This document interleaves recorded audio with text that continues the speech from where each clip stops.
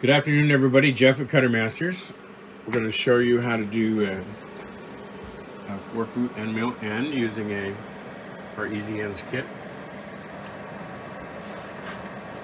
To begin with, we set the wheel down one degree,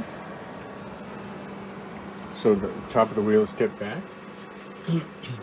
The motor is at center height. There's marks on the tower that tells you where the center is. Sometimes there'll be an arrow right back there, depending on which tool grinder you get. This tells you that the wheel and the tool are on the same center height. Now we're going to raise the wheel up 200 thou, 2 revolutions on the dial on top.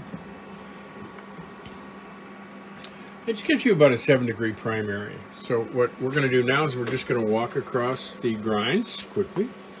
We've cut all these off. We're grinding a bunch of tools from scratch for a friend and partner with us. We're going to go across the primary, then go across the secondary and show you how you do a gash. Pretty easy setup.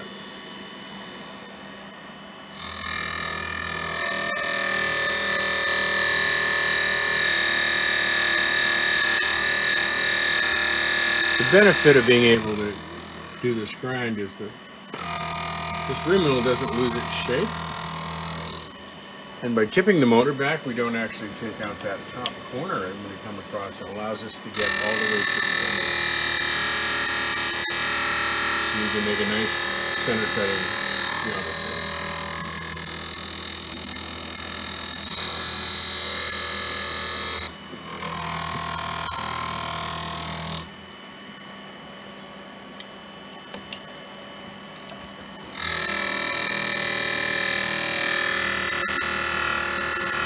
So what Pat has done here is he's touched off the outside of the tool, zeroed his y-axis there, and he's just kind of watching the numbers as it comes across the end of the tool.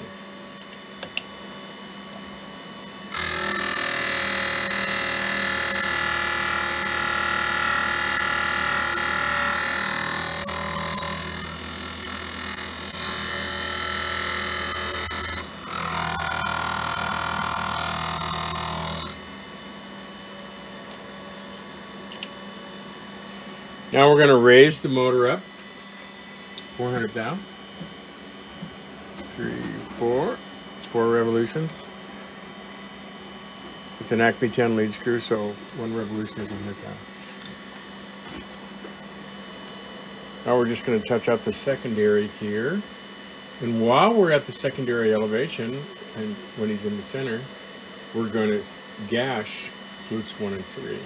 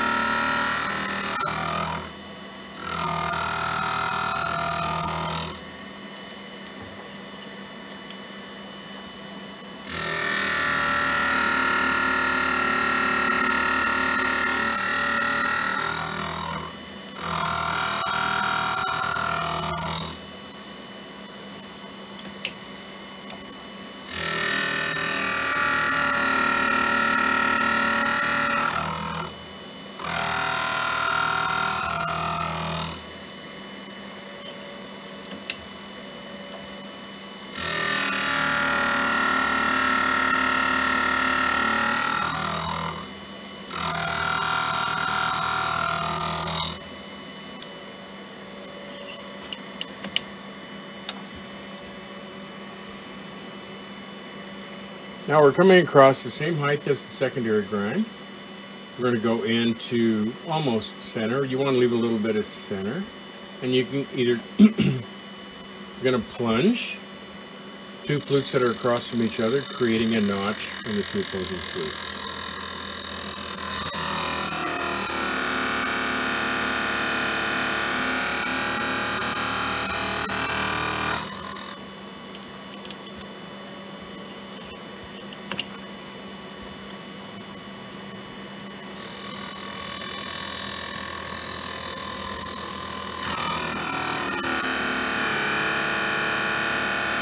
So we're traveling in about 35 thou in addition to the depth of the secondary ground.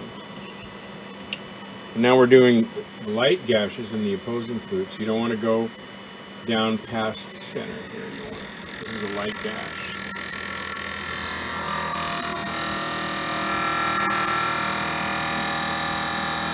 Here we're only going in about 15,000. This leaves flutes 1 and 3 connected in the center, and flutes 2 and 4 are cleared out for chip.